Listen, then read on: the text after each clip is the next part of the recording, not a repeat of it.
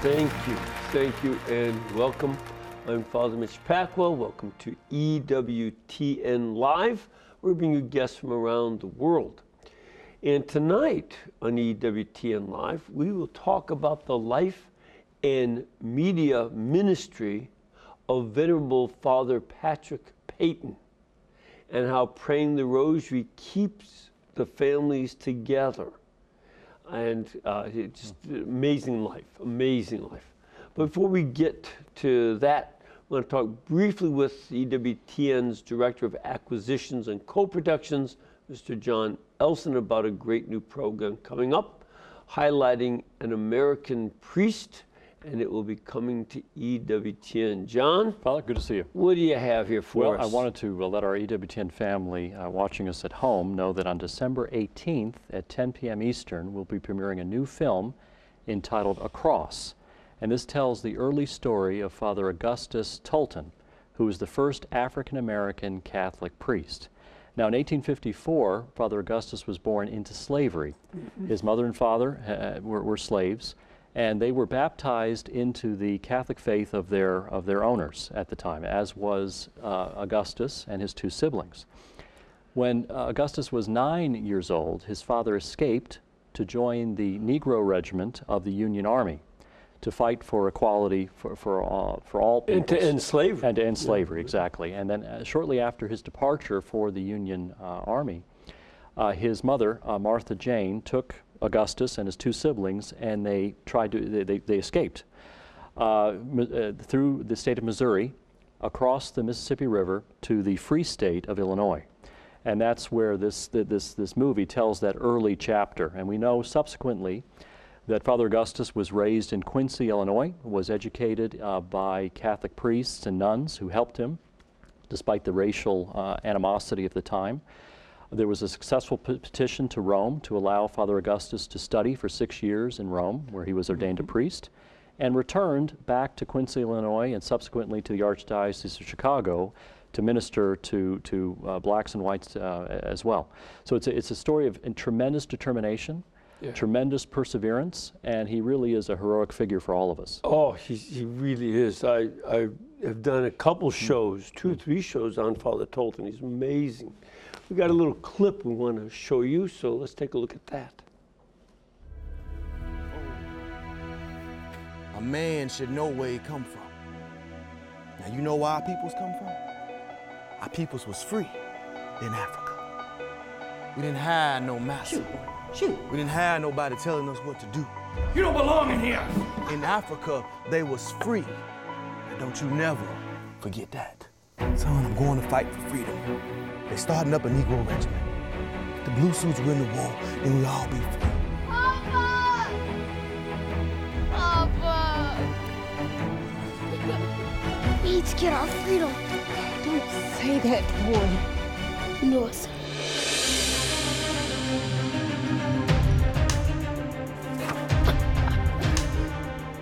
Turn around. Those auctioneers, honey. What if they split us? We ain't waiting to find out then. It's time to go.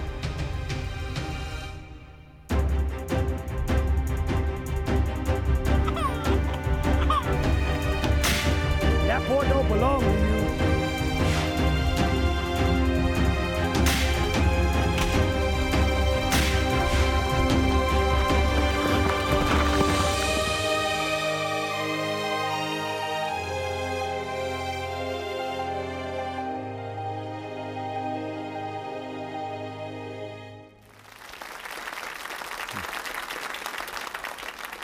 Now, you'll be able to learn more about the Father Tolton movie at acrossmovie.com.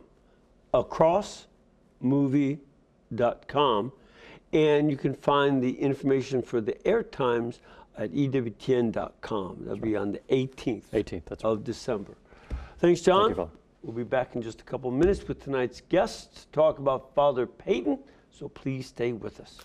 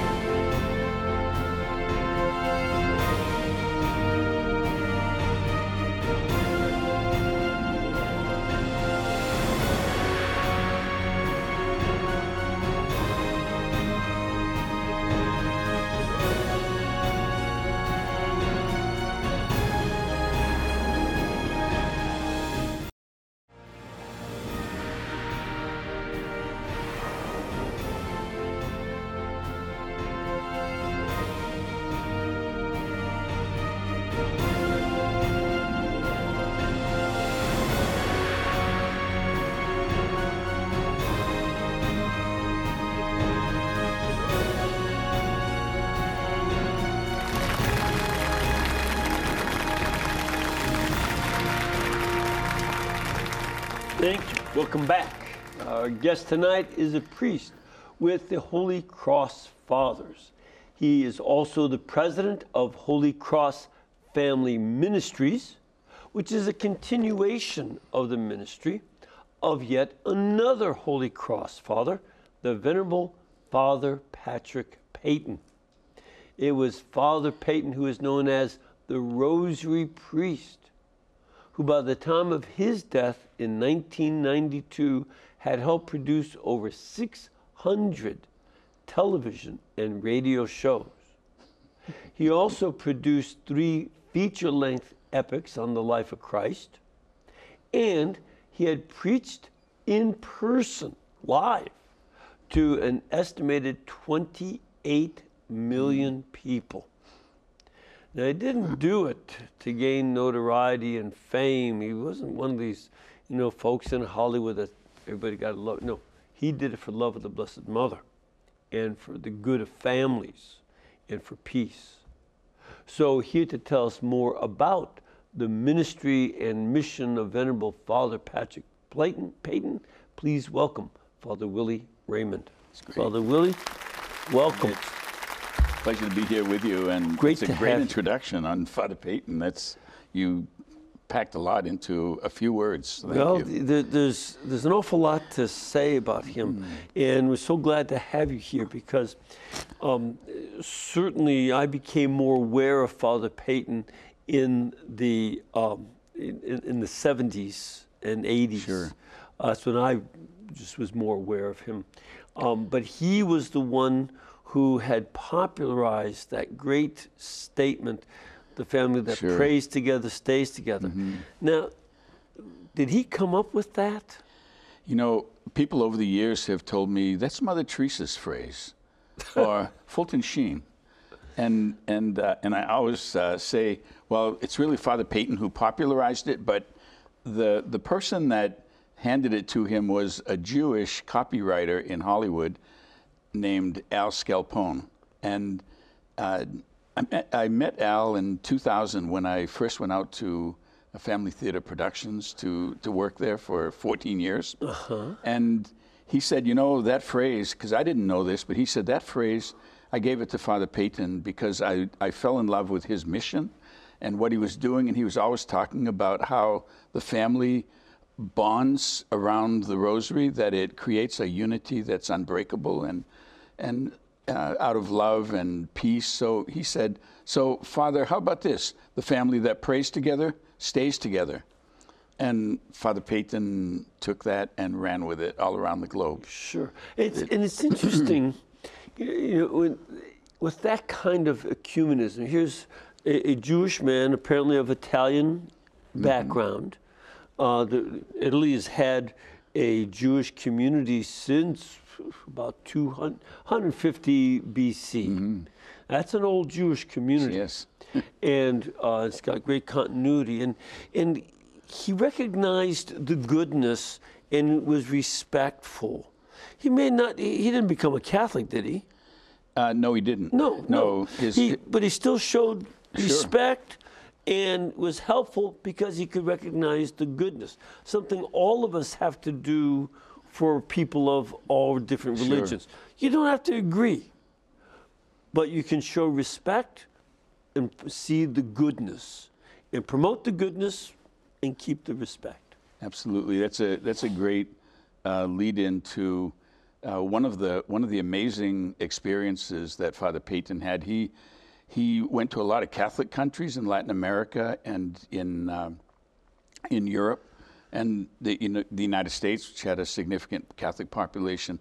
But then he went to India, which is even today is less than 2% Christian, and had a Rosary rally in Bombay. And the Cardinal there, the Cardinal Gracious, the earlier one. There's another Cardinal Gracious in Bombay now, or Mumbai, and the Cardinal said, I don't know if this is a great idea because there are not that many Christians. Well, they were flooded with hundreds of thousands of Muslims and Hindus, along with Christians that came to the Rosary rally. It was a great success, and Father Peyton came away from that realizing or sensing that the people of India are naturally spiritual, are inclined to the transcendent, and so it was you know, along with what you said about ecumenism and even an openness to other faiths and appreciating them, but he's thoroughly Catholic. He, you know, I like to recall that when he grew up he was born in County Mayo in 1909. Very poor family. There were 9 children in the family. When his parents got married, John and Mary Peyton, they promised, and John said, "We will pray the Rosary every day of our lives, of our married lives." And when they had the first child, they included that child, and it continued. So Father Peyton grew up saying, praying the Rosary is like breathing the air. You just do it. You don't even think about it. That's right. So it was a wonderful. And John Peyton and Mary, they've affected millions of people through their children, through this young Patrick. Yeah. It's a remarkable thing that, you know, a decision by a young married couple, you know, that was for their own family. And I'm sure they were focused on their own family, but they also gave an example of, you know, that made come alive the phrase, the family that prays together stays together. And he came from how many kids in this family? There were 9 children in the family, and I think he was 6th in line. And the older ones, as they reached late adolescence, 3 of the sisters emigrated before him to America, and then he and his brother Tom came to America when he was 19 years old and ended up in Scranton, Pennsylvania. They just could not survive in Ireland because there was no work, and the father had a very small plot of land. So he gets to, he had this dream too.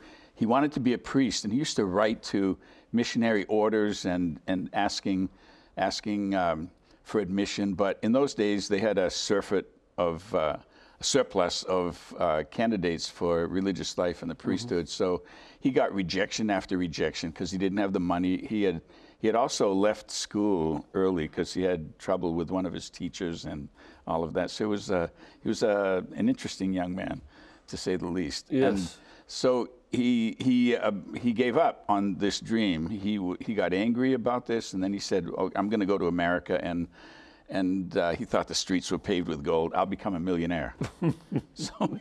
So he ends up in Scranton. He couldn't get a job in Scranton either, and until at the cathedral, the Monsignor there offered him a position as the sacristan custodian. My grandmother came over to this country right after World War I, and she also said, they told me the streets were paved with gold, but it was more paved with horse droppings or words to that effect, and a lot of hard work. But, you know, this is, that's what immigrants did. You know, they just got in there and they worked very hard. How did he come to the Holy Cross Fathers?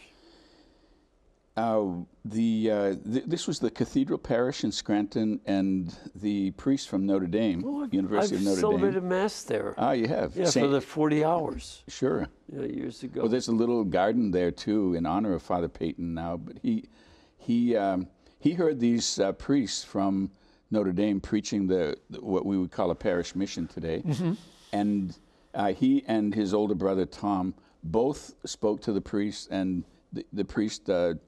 And the Monsignor, too, encouraged them, thought that they had vocations. So both of them needed remedial work for their education, but they were accepted into the seminary, went to Notre Dame. They were in with the high school kids, even though they're in their 20s. Yeah. They finished high school. They also entered the university, finished the BA degree in philosophy. And Father Peyton, as it turned out, was very bright. And he, even one of his philosophy professors, when he couldn't be there, he would ask Pat to continue the class because he was that bright. He graduated magna cum laude and went on to Washington to study theology, graduate theology, and it was very close to realizing his great dream. And yet one day this would be 1938, he coughs up blood into his handkerchief, and he kept it a secret, but eventually it got so bad that he couldn't keep it a secret anymore. Right. They brought him to the emergency room, and they even thought he might not survive that night. So the doctors, he did, and the doctors examined him the next day, and they said, unfortunately, young man, you have an advanced case of tuberculosis. Right. And in those days, that was a death sentence. Right. So he was told he had between 2 and 4 months to live. So he went back to Notre Dame. He's in the infirmary, and he in his own words, was depressed. He said, "This is the lowest point in my life. I'd even questioned God and all of that." And he said, Father Cornelius Haggerty came into my room, and he was his favorite professor at Notre Dame and an Irish immigrant priest. And he said, "Pat, if you believe in God, and I know you do, because you brought that with you from Ireland and from your parents, pray to the Mother of God." He never says no to his mother. And he said, "Mary is alive." And Father Peyton said, those are the most important words I heard in all of my life. Mary is alive. She'll be as good to you as you believe she will be. If you think she's a 50%er, that's what she'll be, or a 100%er, she'll be that. So he said, hearing those words, getting everybody to pray the Rosary for healing, he said it was like, the image he used was a hay stack and kerosene thrown on it, and then a match. He said my faith came alive again. It was a powerful, powerful experience for him. So they prayed the Rosary, and he put himself into God's hands through the intercession of Mary. And he said, now, I'm not describing a miracle. I'm describing the quiet, gentle way that Mary works. But slowly, day by day, I was getting stronger and stronger. And eventually, the doctors did further tests. They said, we don't understand this, but you're going to live. And they gave him a letter saying that he could return to studies. And he said, I felt like I was a prisoner on death row, and all of a sudden the doors are flung open. I have a whole new lease on life. So he said, I promised God that I would spend the rest of my life spreading devotion to Mary and to the family prayer and family rosary. So that's the passion behind everything he does. Matter of fact, there's a great line by the actress, she's now deceased, but she was very popular, Loretta Young. And she said she never knew any man who loved a woman as much as Father Peyton loved the Blessed Mother. Yeah, that was It's a great, great quote. By the way, I want to let folks know, we didn't get the numbers up on the prompter there, but if you want to call in for the second half of the show, take down these numbers. If you're in North America, it's 1-800-221-9460.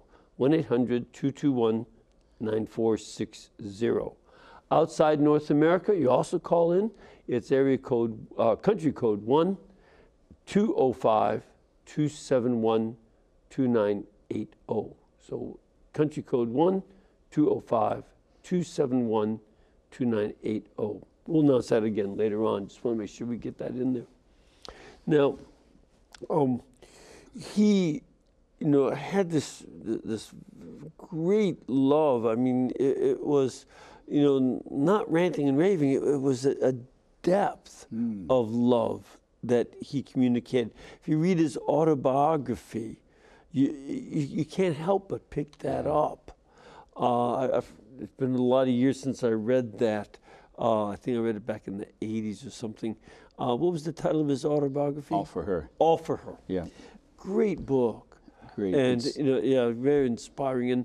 And you see that love drove him, who was on the edge of death, and he went all around the world, from the edge of death to encircling the globe. He did. He had two I would say, almost miraculous accomplishments. The first one was he's ordained in 1941, the same day as his brother Tom at Sacred Heart Church at Notre Dame. Mm-hmm. And he's assigned, because he's still fairly fragile in health, so he's assigned to Albany, New York.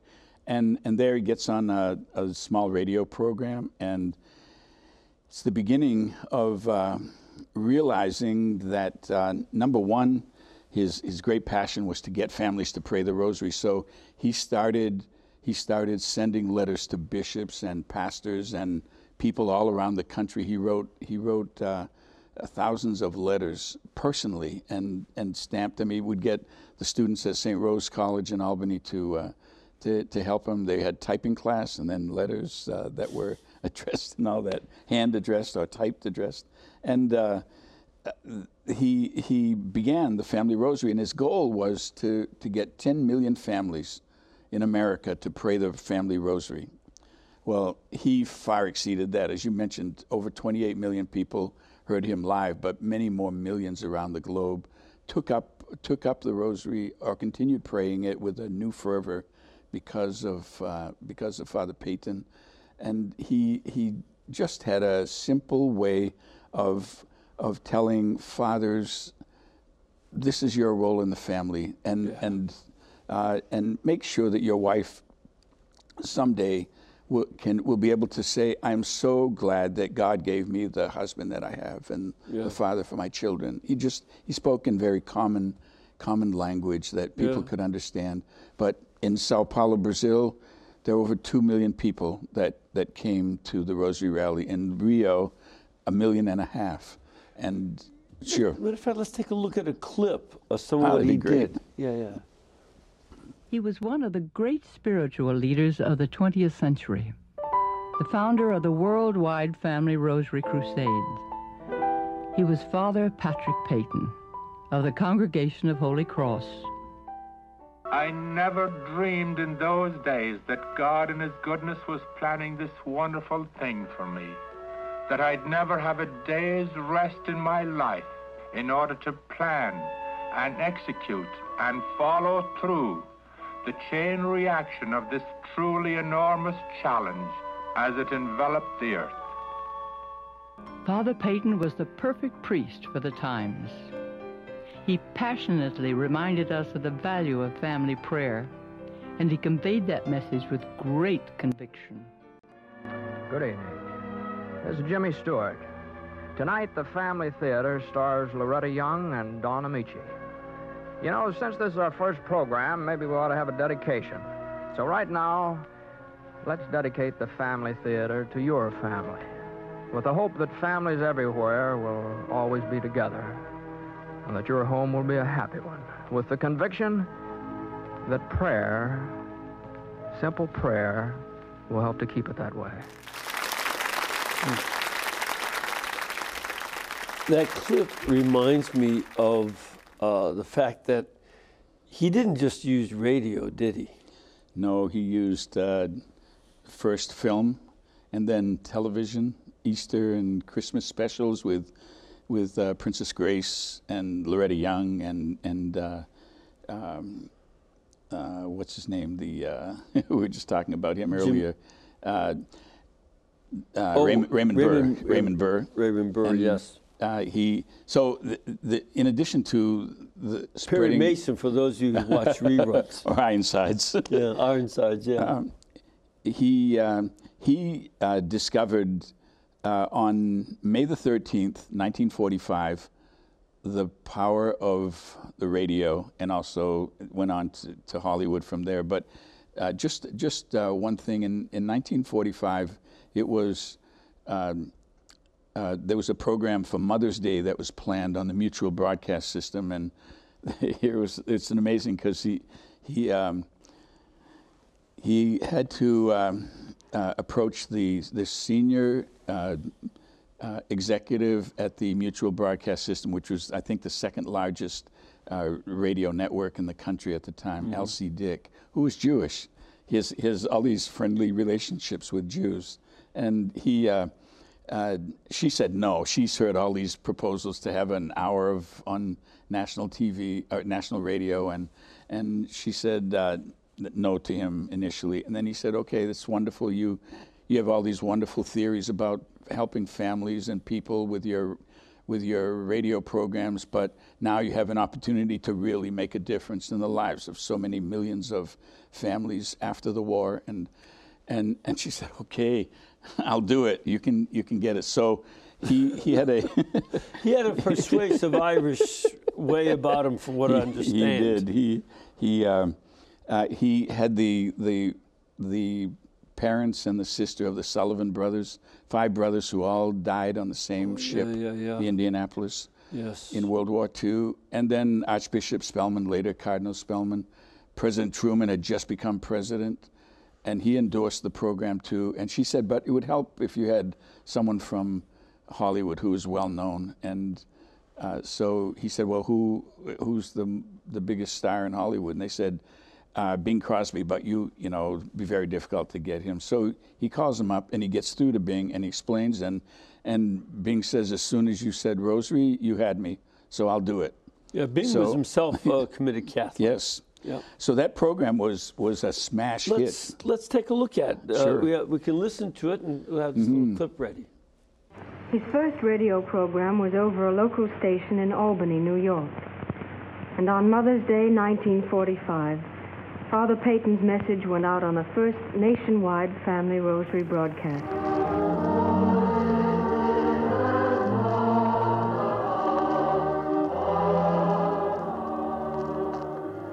Mutual's Radio Chapel.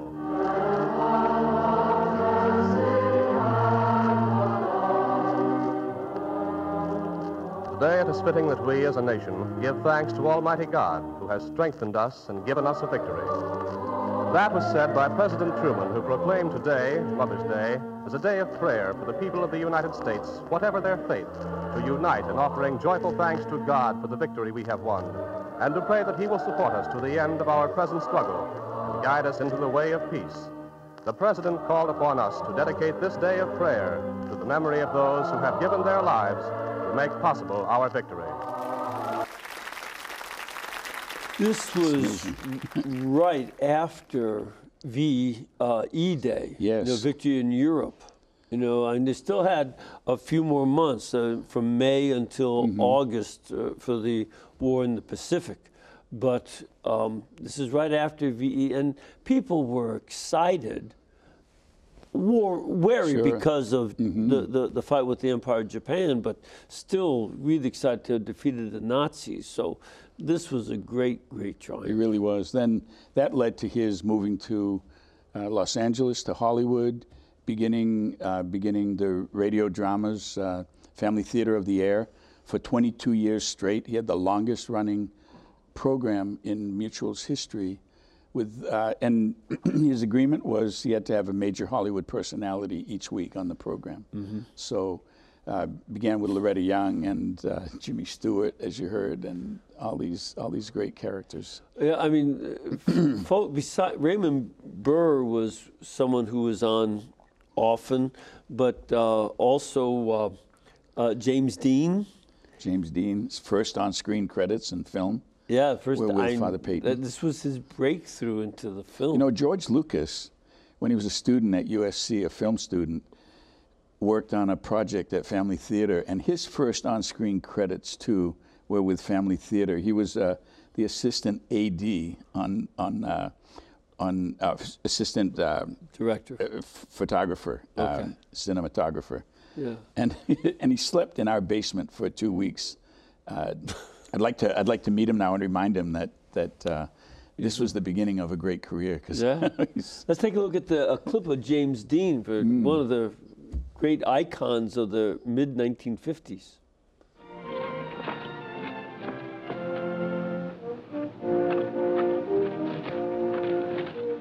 He is risen, John. This is the veil that was wrapped around his sacred head. Yet I do not understand. He will enlighten us, Peter. Come, we must spread these good tidings quickly. Amazing. It is. Amazing.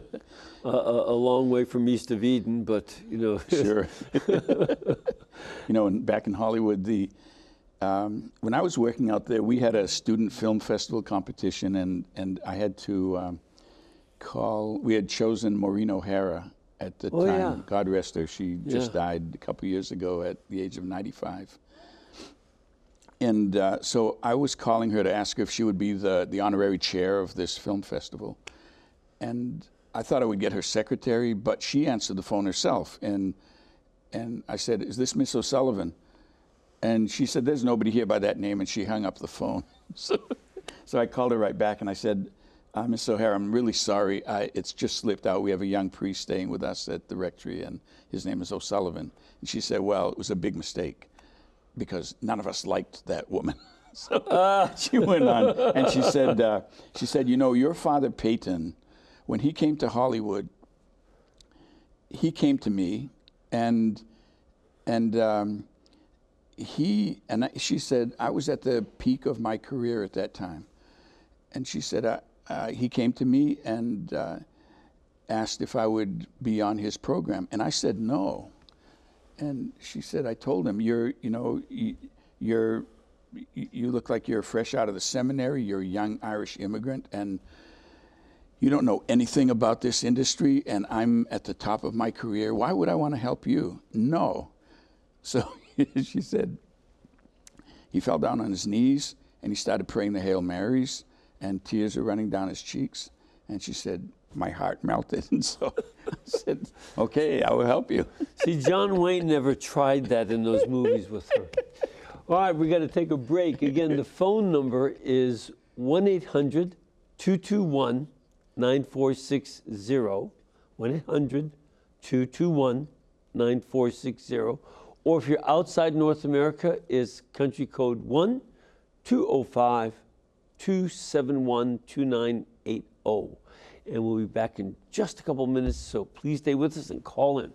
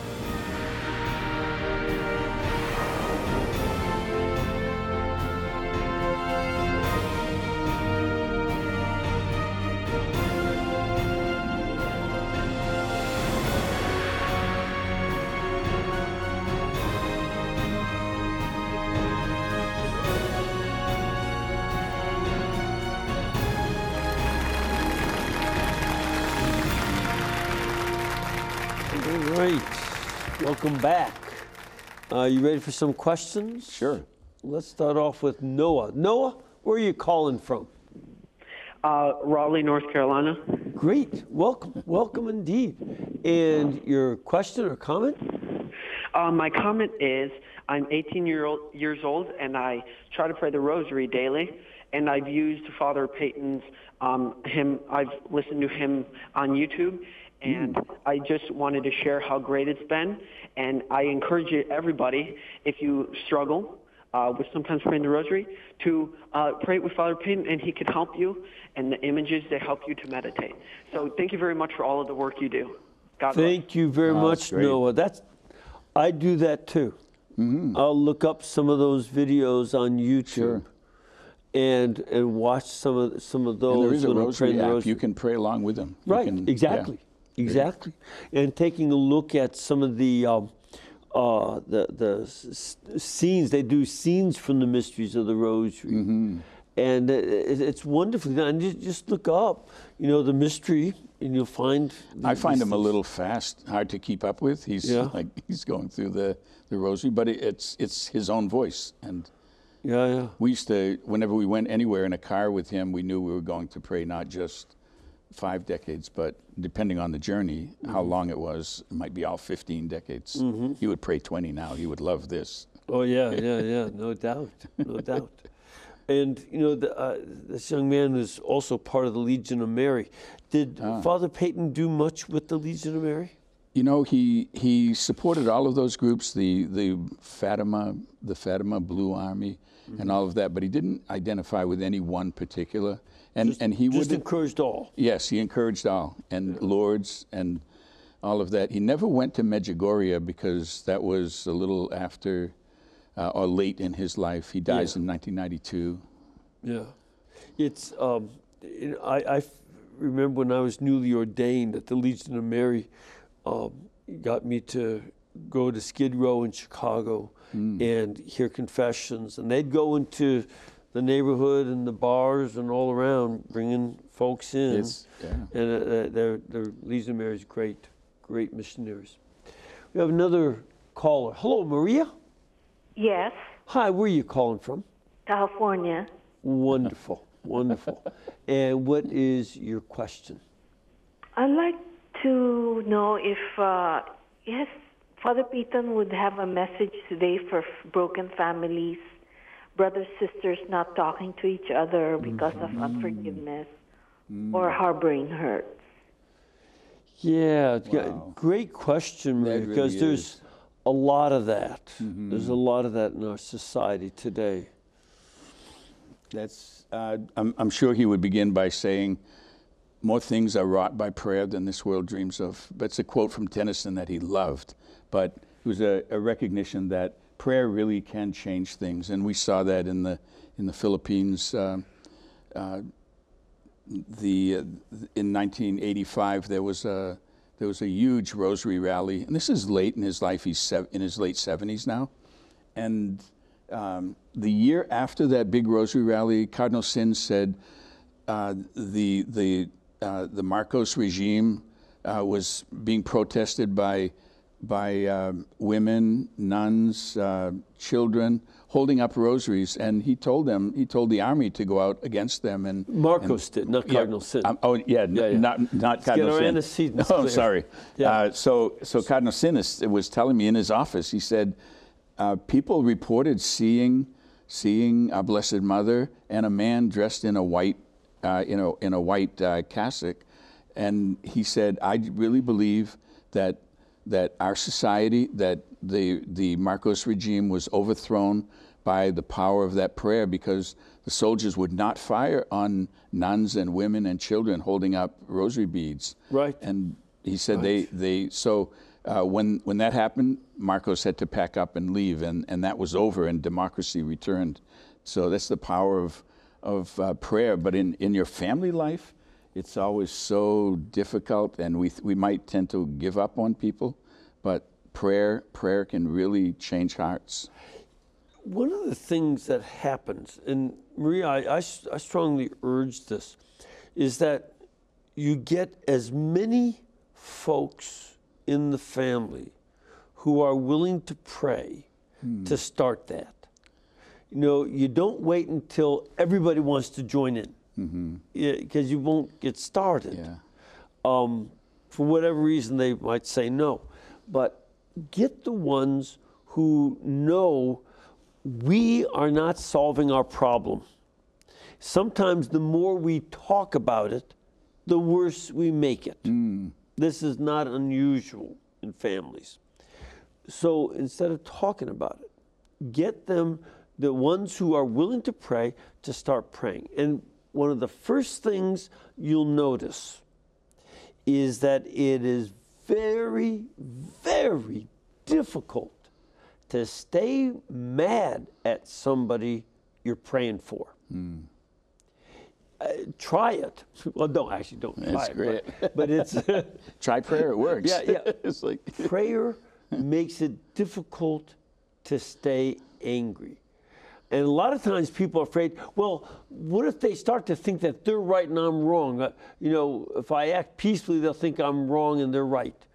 So pray for them. Your goal is for your own heart to change, and start there. That's the only heart you really have any control over.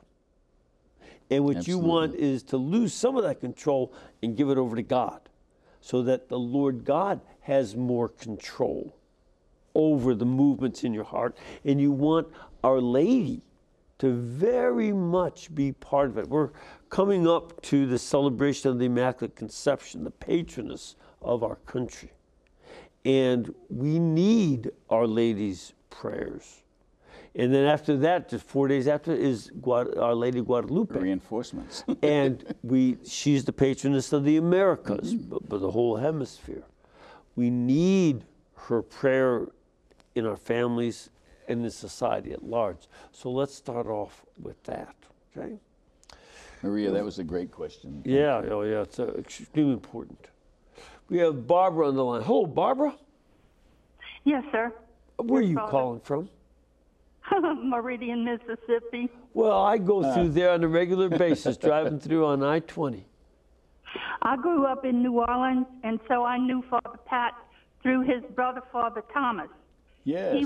His brother was my pastor at Sacred Heart High School, well, grade and high school in New Orleans. And Father Pat used to come and visit with us a lot. And I remember when he had his Rosary program every day, no matter where we were playing in the yard or in the street, we were always called inside to say the Rosary.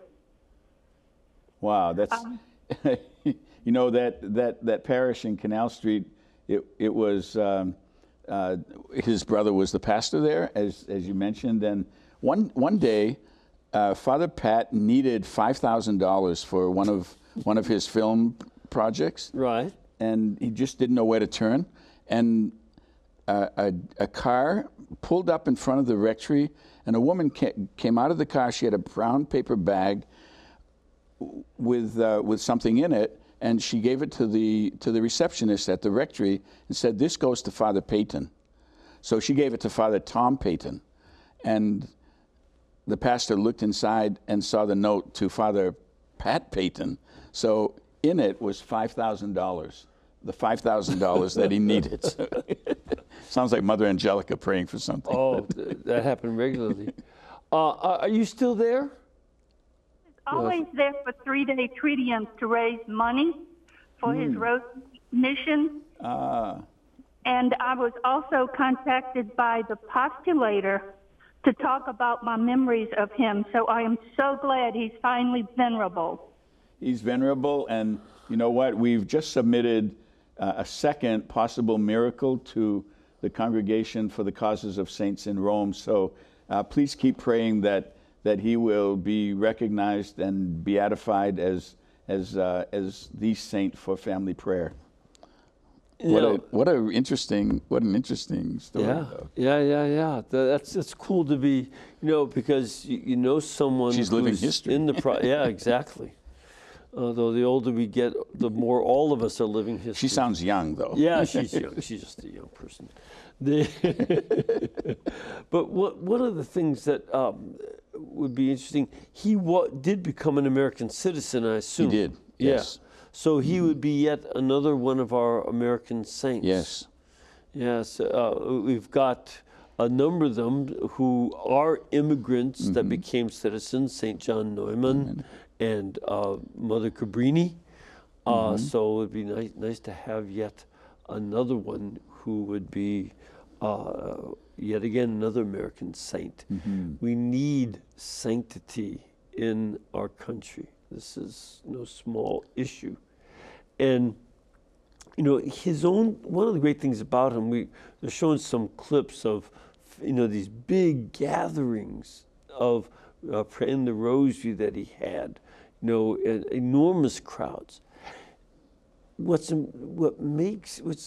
something so cool is that his sanctity spread out. It wasn't something about just his own inner feelings and stuff and how he felt. The sanctity went forth from him to go out into the whole world. And it was phenomenal because by nature I think he was shy and gentle. But when he was speaking before these huge crowds, or even before a parish mission, this very powerful witness to God, to Mary, and the power of prayer would come forth, and just very, very persuasive. So many men went away from these rallies with a new dignity and responsibility as a father of the family and as a husband and as a Christian. One of the other things too that I think is part of the a human side to this dynamic is that it normally takes a woman to fire a man up. You know, I was talking to a family I know just a couple of weeks ago, and I just happened to mention how most boys don't really care how they look or how they smell. You know, they just don't. Until they catch the eye of some lady or she catches his eye, then all of a sudden they want to groom themselves. They want to look good. And it takes that love of a woman to fire a man up. For Father Peyton, it was this love of Our Lady that is a holy kind of love, but it still fired him up. It was, and he was in constant conversation with her, constant dialogue. Whenever he had a major decision to make, he would pray and have a conversation with her. And then if he's writing a letter, an important letter about a project or a solicitation, he would place it overnight before the Blessed Sacrament and at the tabernacle. And in the morning, he would either take it and tear it up, or he would say, yeah, this is what Mary wants. And he always loved to call himself Mary's donkey. I'm just the one that brings her wherever she wants to go. Now, one of the other, you're president of the Family Theater Productions. Holy Cross Family Ministries. Yeah, Holy Cross Family Ministries now. And you're all working on a special film about the life of Father Peyton, correct? Yes. That's going to be called Pray? Pray, the story of Patrick Peyton. Let's take a look at a clip from that. That's great. If I were to tell you this story, you say, you're a liar. Seriously, you can't make it up. You really cannot make it up. It's as simple as that. A crowd estimated of 500,000 people gathered today in San Francisco's Golden Gate Park. Father Patrick Peyton drew the largest crowd in the history of San Francisco. I'd like to speak to you about a remarkable man, Father Patrick Peyton. Father Patrick Peyton. Patrick Peyton. Father Patrick Peyton. Father Peyton. Father Patrick Peyton, one of the world's best-known Catholic priests. People try to describe Father Peyton, and it's almost like trying to carry water in your hands. It slides through. It was almost unbelievable. You'll be looking around, and all these people are here to listen to him. The energy level was like somebody who was superhuman. You might be saying with your voice, Hail Mary, full of grace, but your heart is telling God just what I said. Dear God, I love you. People would be in tears listening to him because he had such a powerful voice. It was just unreal to think that a young boy from the parish was mingling with all the film stars. He never came back with an American accent. He was always Irish. He was capable of anything, apparently. We didn't know it at the time. I want to talk to you about my dear friend and mentor, Father Patrick Peyton. Well, he was a little bit of a brat, but he was a teenager. You know, he was no saint, let me tell you. I'm for God, for peace, for justice, mercy, truth, love. He might have gotten knocked down, but he always got up. I'm for stronger homes and loftier lives and the better use of time. It was uncanny now, the way that people reacted to his voice. It surely was coming from God. But first of all, I'm for prayer, family prayer.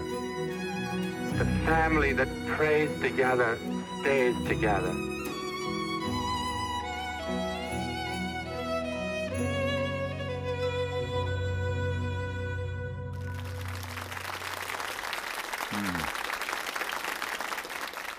That film is finished, and we're in negotiations for the release. We believe there'll be a theatrical release. Oh, okay. You know, a lot of times when you have a project like this, you hope it's going to come out fine and all that. This is so far beyond what I even hoped for. It really captures Father Peyton. Those of us who grew up knowing him, and even in Holy Cross who know him, know that I believe he is a saint, and at the same time I know that saints are not perfect people either, but they're perfect instruments of God's grace coming in. So I see that in Father Peyton, and I just I know at the very end of his life, he was with the Little Sisters of the Poor in San Pedro, and he was clearly dying. His that last night, he died just about early morning hours of June the 3rd, 1992, and the last words that the sisters heard him utter were, "Mary, my queen, my mother." And after that, no more. He was trying to finish the beads, and he couldn't. Yeah. Well, I remember the nuns telling us that if you can't finish the beads, the angels will finish it for you. Dying, Sure. you joined them in the finishing project. After, I think in 2004, when Jim Caviezel was filming The Passion of the Christ with Mel Gibson and Steve McAvity and all of that, his manager, Beverly Dean, brought him over to Family Theater with his wife, and I was showing him around Family Theater, and he said, I showed him the picture of Father Peyton on the wall, and he said, "Whoa," he said, "I've been here before." He said, "I was a young actor in Hollywood, and I saw that billboard above your building, and he said, 'What's that doing in the middle of Hollywood?' I grew up with that, and Hollywood certainly needs it." so he said, instead of going to that place across the street, which is a strip joint, he said, "I drove into your parking lot, I rang the doorbell, and this elderly man answered the door, and that was him, Father Peyton." And he said it had to be 1991. Wow. And he said, I don't know where the words came from, but I heard myself saying, "Well, yeah, we have to finish up." Would you hear my confession?" Yeah. And he said, "Oh yes, son, come in." And he said, I wasn't leading a very good life at that time. He was very tough on me. Well, we're running right out of time. Okay. Thank you for being here, and Lord bless you all, the Father, Son, Holy Spirit. Amen. Amen. Thank you for being with us. That's okay. You know what he said? You have to decide.